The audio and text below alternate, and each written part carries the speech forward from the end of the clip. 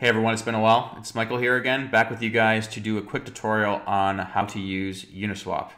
Uniswap is a decentralized exchange on the Ethereum network, and it's gained a lot of attention over the past, I would say, 6 months, trading decentralized finance tokens in the altcoin market.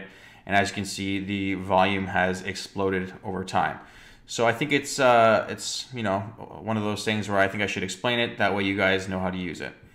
So we're going to go to uniswap.org. This is their main website page. And once we want to use the platform, we just hit use Uniswap. And it's going to take us to the Uniswap interface. Pretty simple interface, guys. It's just a swap platform. So it defaults to Ethereum.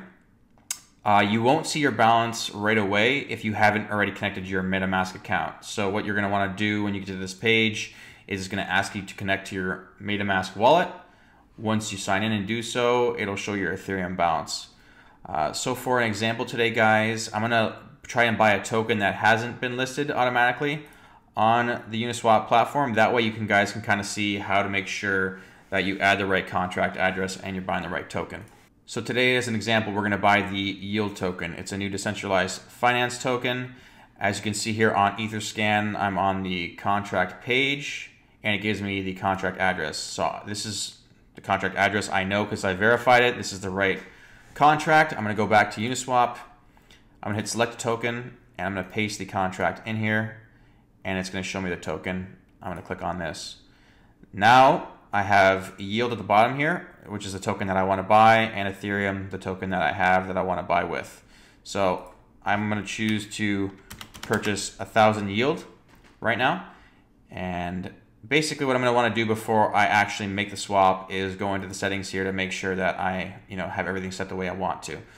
So this section basically shows the slippage tolerance and the transaction deadline. So like, what slippage tolerance?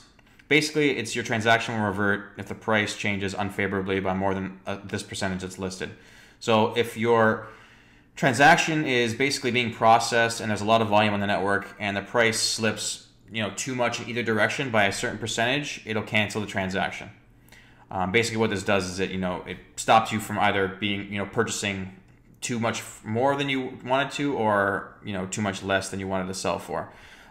Basically, there's a lot of bots that front run transactions on the network. So the higher your slippage tolerance is, the more chance you have of being front run by a bot that basically is going to just purchase before you, which increases your purchase price, or sell before you, which decreases your sell price, right?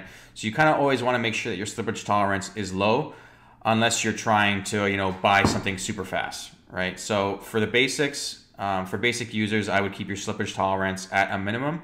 That way you're never purchasing something for more than you want to. As for the transaction deadline, basically this is pretty self-explanatory. It'll revert your transaction if you're waiting more than this set amount of time. I usually keep this at 2 minutes. If my transaction doesn't go through in 2 minutes, I don't want to be sitting here for 20 waiting for it to go through. So that's just my default setting. And now that we've gone through that little section there, we can swap for yield tokens from Ethereum.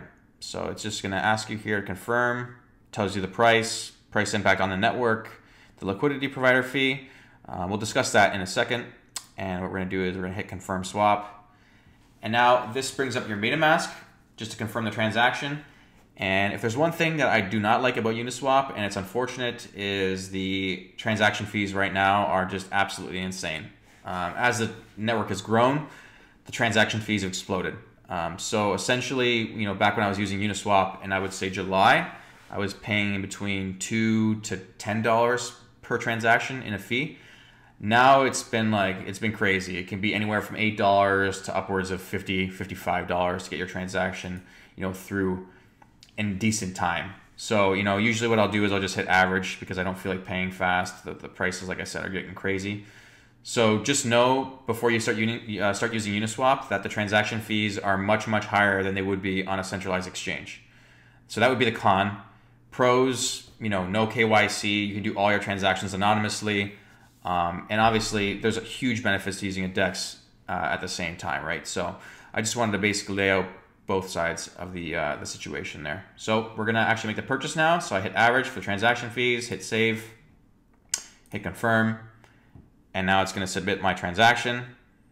And basically all I'm going to do now is wait until it goes through. If you want to choose to watch it, you can hit view on Etherscan and it'll bring up your transaction. But for now, we're just going to wait for this to go through. And as you can see, it just confirmed my transaction. I swapped 0.163 Ethereum for 1,000 yield. And as you can see now in my wallet, I have 1,000 yield. If I wanted to sell this 1,000 yield now that I've had it, let's say the price goes up, 20, 30 cents, and I want to take profits, all I would do is just select this arrow to switch places. And now I want to sell 1,000 yield for my Ethereum. I approve the yield on my Metamask account, and then I would hit swap back to sell. And that is pretty much it, guys, when it comes to using the Uniswap platform. It's super easy to use. I just wanted to make sure that you guys, had some ideas on how to do this. There's a couple other sections here that we can go over real quick. One is the pool section. So this is where you can actually, once you have, let's say, 1,000 yield and 0.6 Ethereum, you can actually submit your yield and Ethereum to the yield network to earn fees. So you're basically adding liquidity to their network, and every time there's a transaction done on that network, you get a portion of the fees that are generated through each transaction.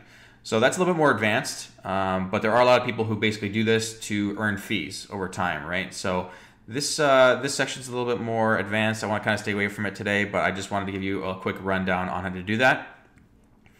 If you go to charts here, this will basically give you an infographic section of each individual token, the overall volume on Uniswap right now, a 24-hour volume, and basically like a breakdown of the most traded tokens on the market right now. So if I just copy and paste my contract again from the yield network, it'll show the token.